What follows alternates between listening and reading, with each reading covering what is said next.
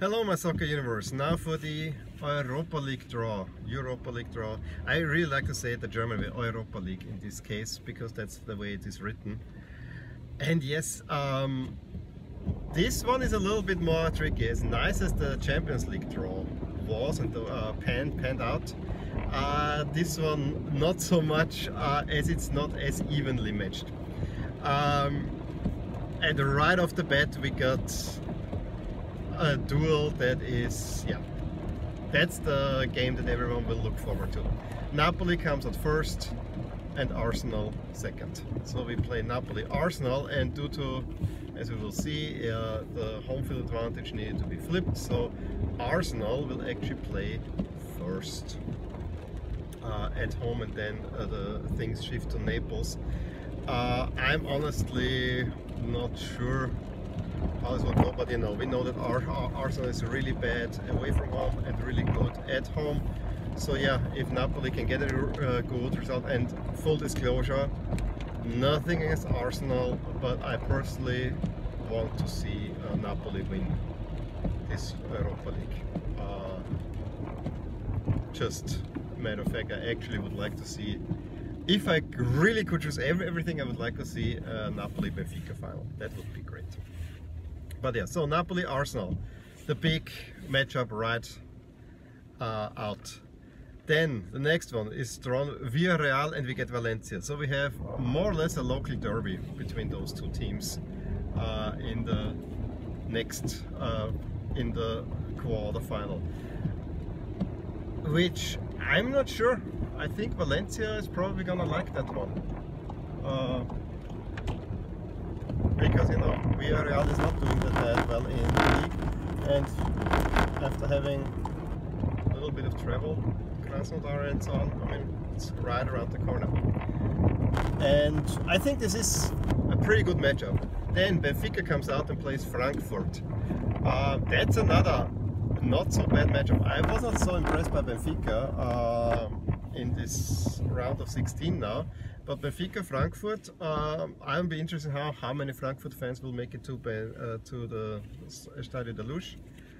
But yeah, another good one. And then there's a pretty one-sided left, Slavia Chelsea, although I really hope that Slavia can at least tease Chelsea a little bit. But yeah, as I said, I mean, the first three all have something going for them, and then you have Slavia Chelsea, which is, you know, at the moment it looks like a foregone conclusion, especially if you look at the market values of those two teams. There can only be one winner. Chelsea has by far the most expensive squad.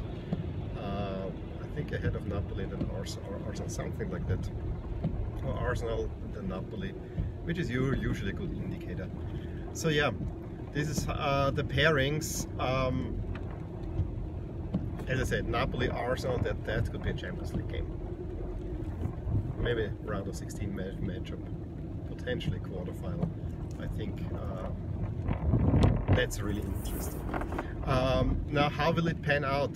The winner of Benfica Frankfurt will play the winner of Slavia Chelsea.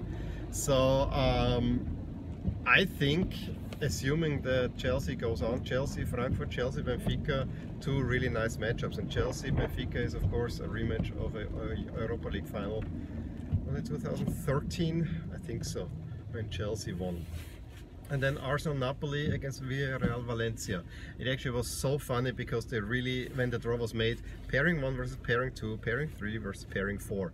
You don't need a draw for that. But then they flipped it around for the final. So Benfica, Frankfurt, Slavia or Chelsea will have the home field advantage in the final. I think the way the semi-final setups is a little bit fairer, because it would be really hard if Arsenal and Napoli would have to play then Chelsea. So I think I like better with Villarreal Valencia. Don't underestimate those two Spanish teams. I would assume that Valencia goes on, but again, even if Villarreal goes through, we had an Arsenal Villarreal semi-final once in the Champions League. I still cannot believe that Villarreal made it all the way there. But yeah, as I said, it's not quite as even. I would have liked Napoli and Arsenal to not play each other. I think from a competitive point of view that the Benfica Frankfurt matchup is probably the most interesting one. I think those two are quite evenly matched. Well, Arsenal, Napoli too, but I actually really like Frankfurt overall, the way they're playing. So let's see where this is going. And yeah, I'm anyway gonna watch. I'm gonna look forward to all of that. Well, let me know which matchups you like, and if you don't think a Napoli-Arsenal is the best matchup in this round, please let me know why you think that others are better. For me, it is Arsenal-Napoli, then Benfica Frankfurt, Villarreal-Valencia is the third, and Slavia-Chelsea is the least interesting to me personally. This doesn't mean I'm saying there are bad teams in there, quite the opposite, but that's how I feel the competitive balance, and looking forward to that.